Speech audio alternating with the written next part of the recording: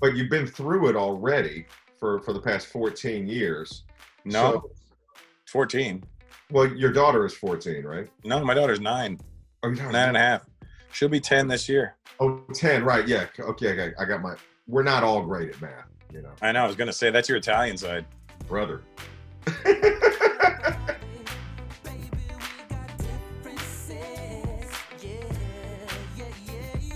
What up, y'all? Another episode of Mobile Homies. We are stuck at the house. I have a great friend right here, man. He's chilling. You see him, you know him, you know who he is. Comedian, actor, writer, hip-hop aficionado, producer, DJ, the fucking man, my friend, Russell Peters. Hey, Lyrics Born. How you doing, man? Chilling. Is that a cross colors jacket behind you? Yes. No. Oh, let me tell you about this jacket, man. You're going to appreciate this shit. That is one of Arsenio's jackets. Hilarious. He's actually a really, really, really nice guy. He seems like it, man. He's a really great guy. One night, about a year and a half ago, Tiffany Haddish took me to Eddie Murphy's house. Mm-hmm. She fell asleep on Eddie's couch, and I was like, I don't know how I'm going to get home. And Arsenio was there. It was like 4 o'clock in the morning, and he was leaving. I was like, yo, Ars, which way are you going? He goes, I'm going to the valley. I go, oh, can I get a ride with you? Tiffany's falling asleep. He's like, yeah, no problem. So Arsenio drove me home. You know, I don't think he gets enough credit for everything. What are you doing? I almost sneezed. I had to cover my face when I was about to sneeze. I'm like, he's yawning. Is he bored already? No, my nose started tickling, and I sneeze ugly, so I covered my face. I'm one of these sneezers. So You did the Drake meme, bro. You know. Yeah. Hey, but how about this painting behind me? Is that Q? Yeah. Look at that. Wow. Oh, side note, I just want to show you. This is Q-Bert's actual QFO. That was the one he used to take on tour with him. He tagged it up and everything. Yeah, that's really dope. Shout out to Q-Bert, man, my guy. I love that dude. I've known him forever. He's amazing, that guy. Richard. So, your fucking Thanksgiving party, those pictures are legendary, bro. Those Pretty cool, huh? I'm like, this dude is flanked by like every old school rapper that's like 60 plus, you know what I mean? From like the early 80s. You know, I always define it as because it gave me an identity. And I always tell those guys, like, why are you always so cool with us? I go, without you, there's no me. Right. The younger generation now doesn't get that. They're like, nah, this is, and I'm like, just stop. Understand the tree doesn't grow without the roots. Speaking of which, I thought Hip Hop Evolution did an amazing, which you were the producer of. I thought Hip Hop Evolution did an amazing job of documenting that time period, you know. But what is it about that era that you feel the need to surround yourself with that energy and these guys? You know what I mean? Because those guys are pioneers. Those guys created something out of nothing. And I'm not like, I don't want to sound egotistical or arrogant, or I'm not likening myself to them in that regard, but I'm the first Indian comic. Yes. I started in 1989, before any of these fucking kids were even born, probably. So for me, I have a kinship with people who feel like they started something and never really got their just desserts for it. Now, I was fortunate enough to make a fantastic career out of it, but I got lucky. You know, these guys didn't get the same break, and they gave the world something. They gave them something so much more than I've given the world. And I just feel like it's so unfair. So I always want to be around them to let them know that what they did means something, and give them the opportunity to meet some of the people I get to meet.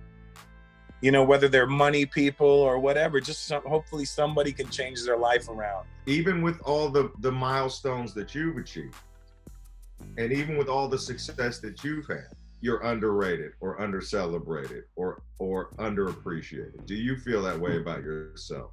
I don't know if I feel like that, but I know that I don't want anything from anybody, but I want you to understand what I did when I did it was not something that was being done. So like I hear like these young kids now, oh, he's hacky, he does this. And I go, no, it's not hacky when I do it. I'm the guy that created it. It's hacky if you do it. It's like saying Bill Maher's hacky for talking about politics. No, that's what he does. A lot of these guys nowadays, like a lot of the kids doing comedy, don't do the hard road. I did the hard road. Right. Like I did gigs, and not like a gig. I did runs of gigs in fucking rooms where they don't want to see comedy. Right. Where it's a bar in the middle of nowhere and you're there for your $50. You know, there's different routes in the game now. Yeah. But I had the hard route. Yeah. And I'm not mad that I took the hard route. I'm actually very grateful that I took the hard route. But I feel bad for these kids that think it's just so easy to go and do it. I'm like, it's not like that.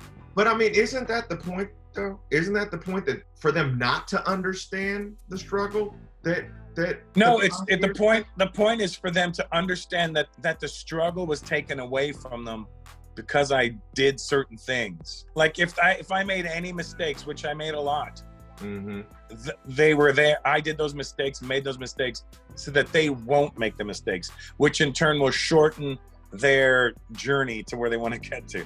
Right. But white parents explain things to their kids, you know? They do. They take the time to do that. That's nice. Indian parents, they're the worst. If they don't want you to do something, they will make up the most insane story as to why you shouldn't do something and scare you into not ever thinking about doing it. Russell!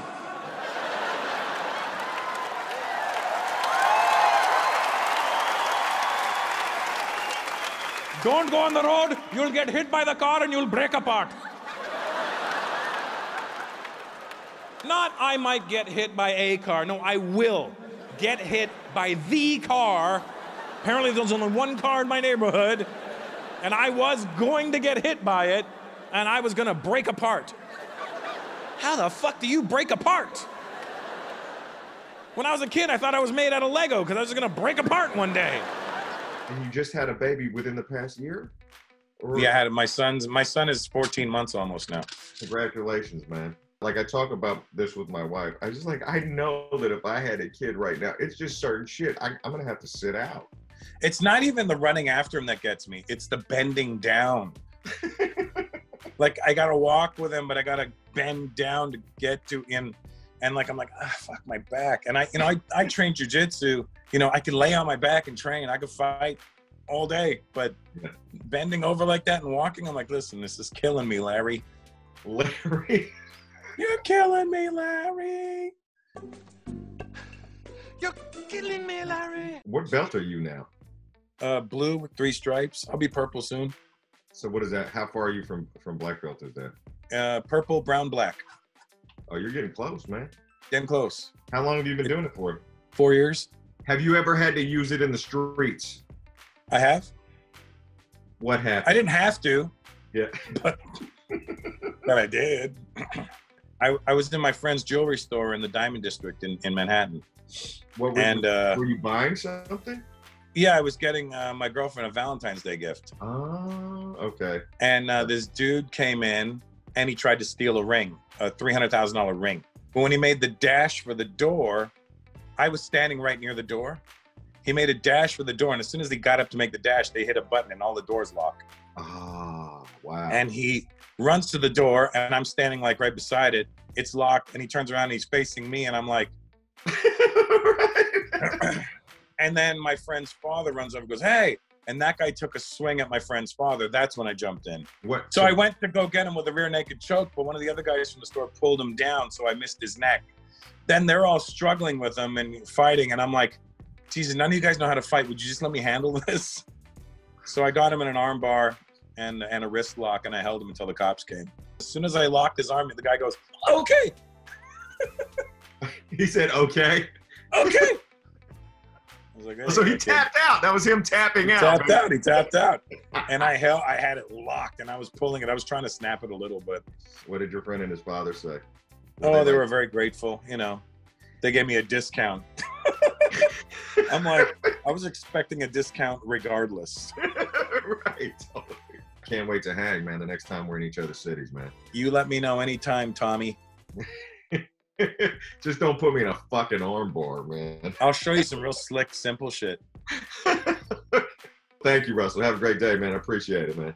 Bye, Asian born. Later.